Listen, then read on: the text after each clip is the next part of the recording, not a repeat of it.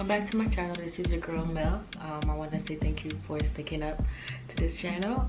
As you can tell from the title, you already know I'm going to be talking about nursing. So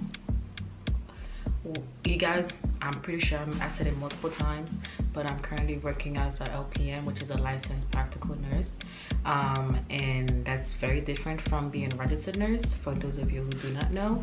And so I'm going to be talking about the LPN to RN transition, and that has to do really with school. If you know, for whatever reason you cannot do RN school at this moment, you can always apply for LPN school, and then once you get your LPN, then you can do a transition, you know, from an LPN to an RN program, which I'm going to get into. But first, I do want to mention about the differences between an LPN, what an LPN does and what an RN does. Just a quick really overview. So LPNs, basically generally what an LPN does, which is licensed practical nurse or licensed vocational nursing, depending on the state, is that basically they provide comfort care to the patient.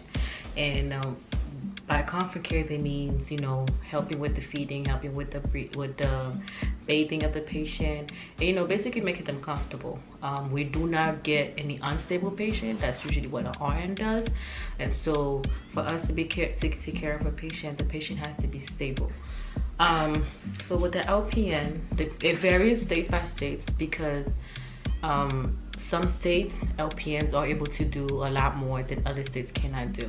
So for example, at LPN, we work under the RN. There's always an RN that is there to supervise us.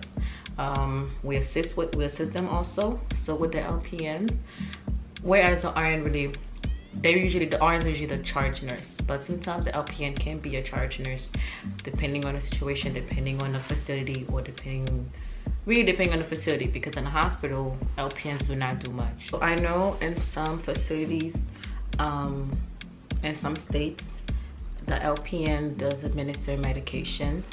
We definitely, you know, are involved with the care of the patient, meaning with the plan of care.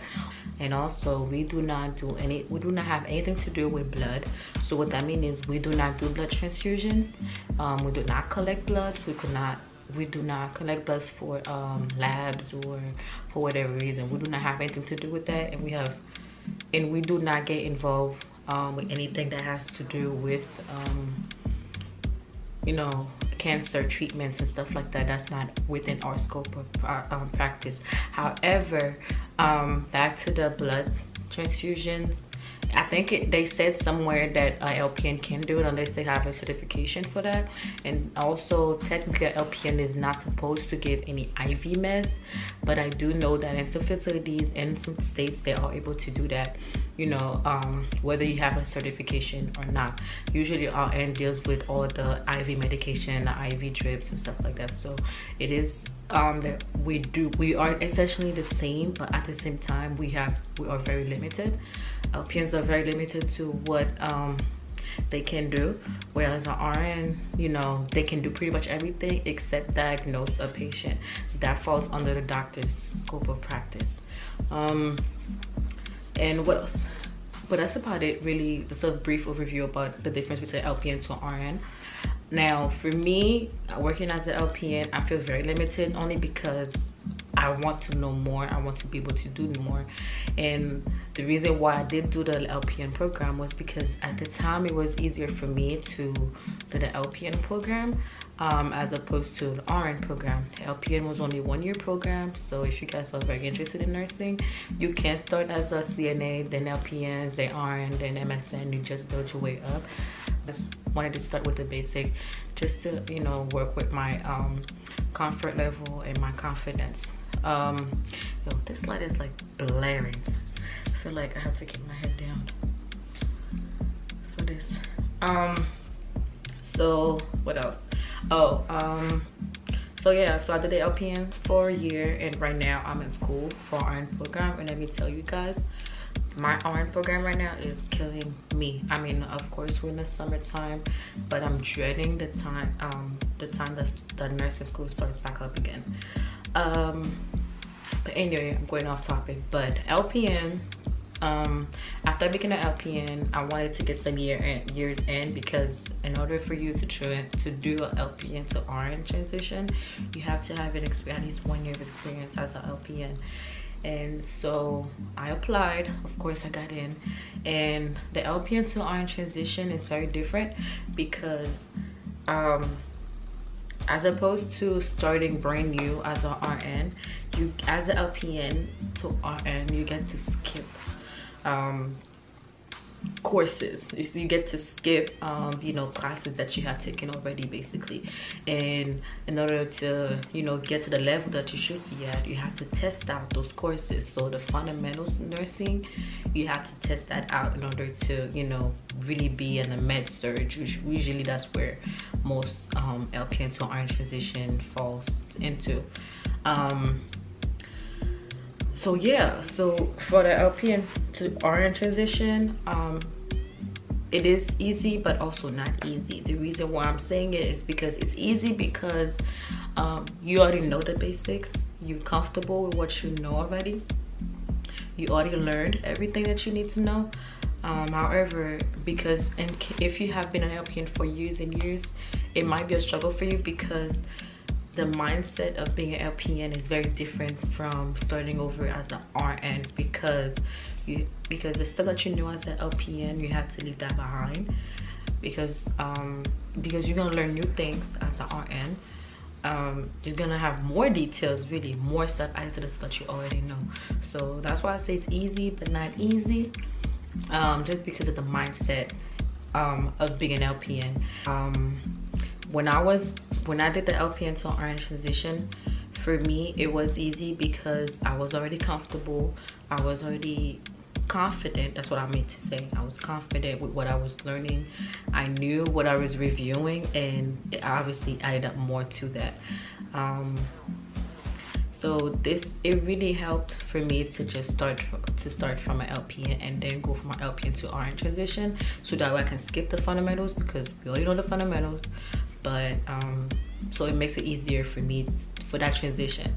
One thing I do want to say though, when you do an LPN to RN transition, the expectations are very high, only because, especially with the teachers, because they know that you know these things, but they also want you to be able to apply what you learn into the real world quicker, a lot easier. But sometimes it's not that easy, because RN school is stressful. Whether you go from LPN to RN or RN straight, it's going to be stressful regardless. I was stressed, okay y'all. I was very stressed. Even though I knew everything, it was very stressful, because new materials were being added in. I had to update what I already knew, and so it made things a little bit difficult for me. I'm not gonna lie, I thought I was gonna fail. I thought I was gonna quit this program, because it was just doing way too much.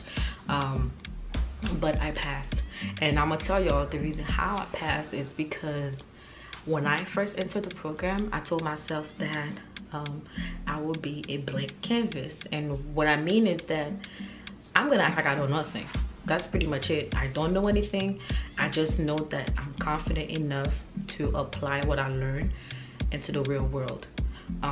So anything that I learned in class, I just acted like I didn't know what it was. I didn't know anything at all, and it kind of worked in my favor, because by doing that, it makes it easier for me to separate my LPN mindset into the RN mindset. So it doesn't feel like too much is going on in my head. It's just that the only thing that's different is just that my confidence level is here. I'm not saying it's super high, but it's here. Even though I was still stressed, I had to think about, okay, I'm not an LPN anymore. I'm an RN student. So whatever I do, whatever I test on, it has to be an RN mindset. Can be from an LPN mindset, because again, LPNs have very limited things that they can do within their scope of practice.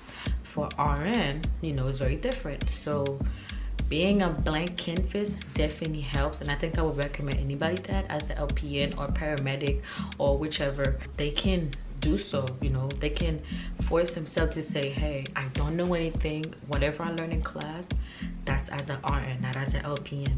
Yes, I know some of the words are very familiar to me, but at the same time, I don't know anything. I'm confident enough, but at the same time I do not know anything. So that really helped out with my studying, with my testing, and so that's why I think that this is something that I think people should really, you know, think about when they do LPN to transition. And I do hope that if you guys are interested in doing an LPN to RN transition course, I think you guys should do it. You know, it definitely makes the time go quicker, and you just have to think about how you have to separate your mindset from being an LPN to the RN to make the transition a lot easier for you. And yeah, so that's it for the video. I hope that you guys enjoyed this, and I will see you guys next time.